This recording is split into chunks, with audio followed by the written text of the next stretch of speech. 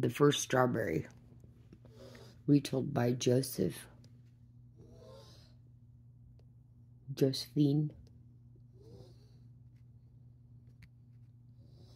Bruchac. Pictures by Anne Vacata.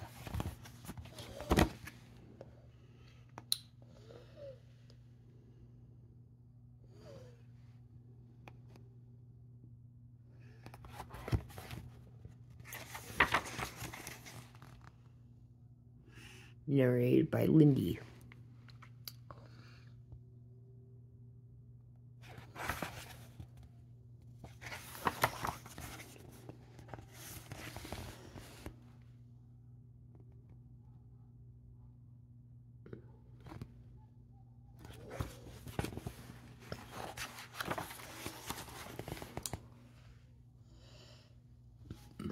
The man grew angry. "I am hungry," he said in a cold voice. "Do you expect me to eat flowers?" No, the wife, too, became angry. She said she had picked those flowers to share their beauty with her husband. "Your words hurt me," she said. "I will live with you no longer."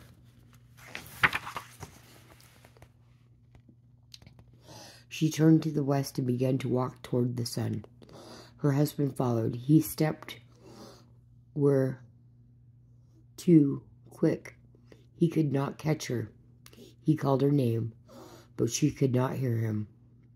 He went on as fast as he could go, but his wife was much faster.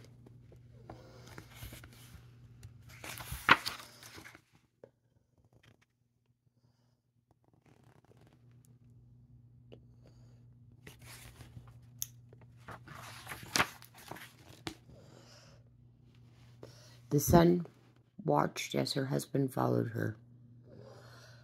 The sun saw how sorry the man was and took pity on him. "Are you still angry with your wife?"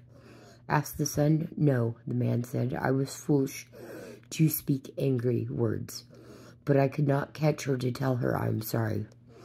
"Then I will help you," said the sun.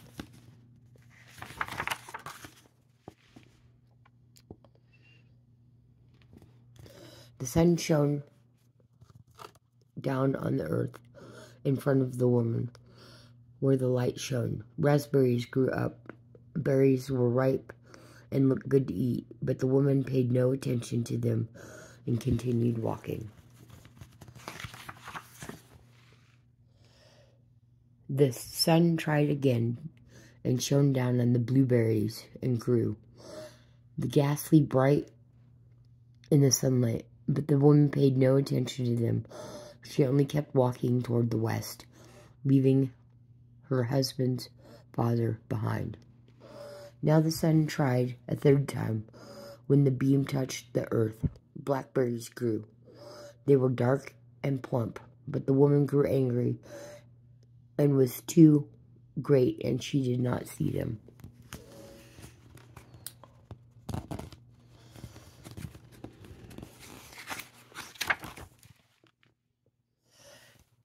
At last the sun tried its hardest to shine its light down on the grass right in front of the woman's feet.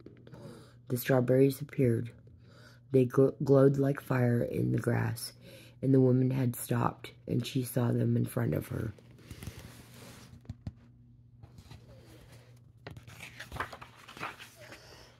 She knelt down and plucked one of them and bit into it, and she had never tasted anything like it before. The sweetness remained. Now happy she and her husband had been together before the quarrel. "I must gather some of the fruit for my husband," she said, and began to pick the berries.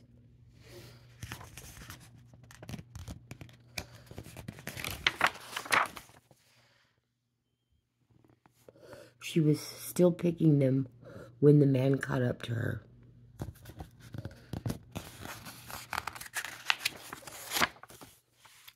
"Forgive me for my hard words," he said to her, and then she answered to him by sharing the sweetness of the strawberries.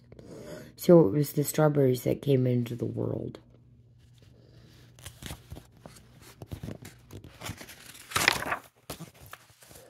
To this day, when the Cherokee people eat strawberries, they are reminded to always be kind to each other, to remember that friendship and respect are as sweet as the taste of ripe red berries.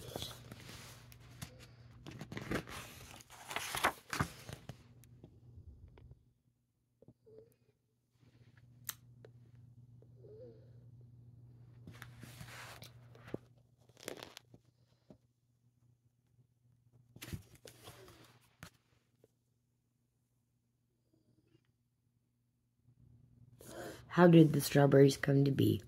The legend began long ago when the first men and women have quarreled. These women leaves in anger, but the son takes pity on the repentant husband, seems to tempt. Wife retreats, only with a couple of lemons. The Cherokee people tasted raspberries, celebrating its natural beauty and sunlight, dedicated to choice. The first strawberries.